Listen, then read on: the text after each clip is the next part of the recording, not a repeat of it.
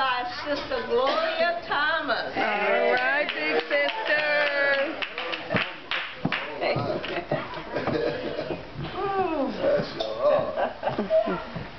First, giving honor to God and to my illustrious, loving pastor and all of my church family.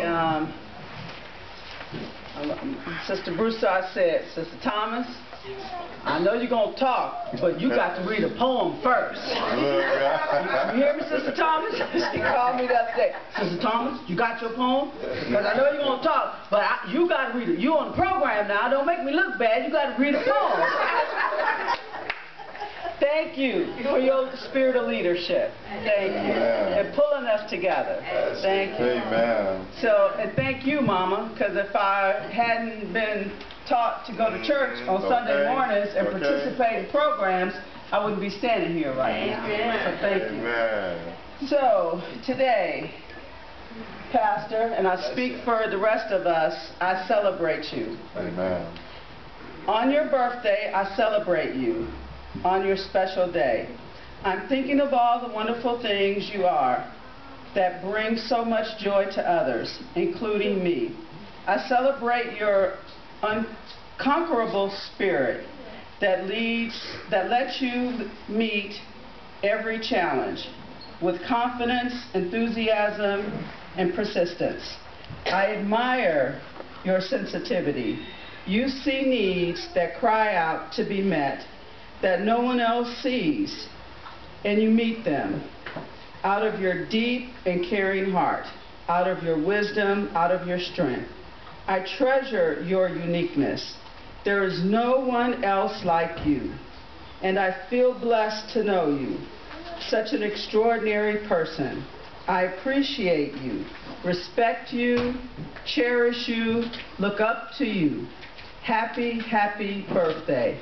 May each new birthday be the best one ever for you. Amen. Because you, Pastor, deserve it. Amen. Woo. Amen. I'm really full this morning. You know, we're in such a blessed position. You know, Sister, I call her Lady B. Lady B always puts the icing on the cake. You know, our gift is that he's our pastor. You know, our gift is that he has the kind of love that he does give, just indescribable love. And he doesn't discriminate, because he doesn't just love us like this. He does not just love us like this, and we feel special, like, you know, we might kind of jock with each other so we could be in his, you know, first. Yes, but we're all first. Amen. Where our pastor's concerned. And the love that he gives us is so natural and so sincere that when we look at him operate with other people, I think, I'm speaking for me, I know y'all feel the same way, we feel a little jealous for a minute, but then we realize he treats everybody like that. You know, we are in a unique position that this man has the kind of heart that is full of the kind of love that he's not afraid to share. And because he's not afraid to share his love with everybody, he teaches us what a true Christian walk looks like. Christian walks lead by love. They're guided by their hearts. They're guided by their hope.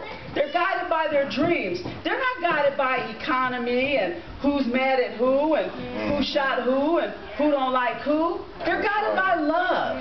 So I tell people all the time, I'm a Christian, and when they start backing up, because, you know, some of us don't have a good reputation, but I say I'm a real one, and I got a real pastor, and I belong to a real church, because I'm proud to be a member of this church. I'm proud that my pastor is the kind of man who leads with his heart. He's not afraid to show his love, and God knows in heaven, if we ever needed a man who could love, we need him now. Amen. If we ever needed a man who was willing to be led by the Spirit and willing to do the right thing for the right reason, period, God knows we need him now. So, Pastor, I speak for the church family. I speak for my mother who's here with me today. I feel like it's my birthday.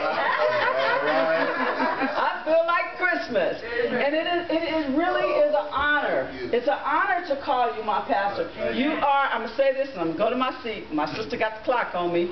But sometimes, and Lady B spoke about this, when a man like Pastor Mcclinton has a fellowship flock that looks like us, we're women who, many of us, our fathers have already gone home.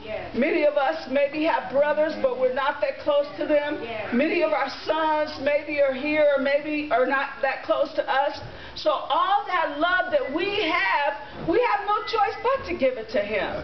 And because he's as gracious as he is, his heart receives the love we have for him. And it allows us to, you know, God wasn't making mistakes when he made men and women. When he made male and female, he wants us to love each other.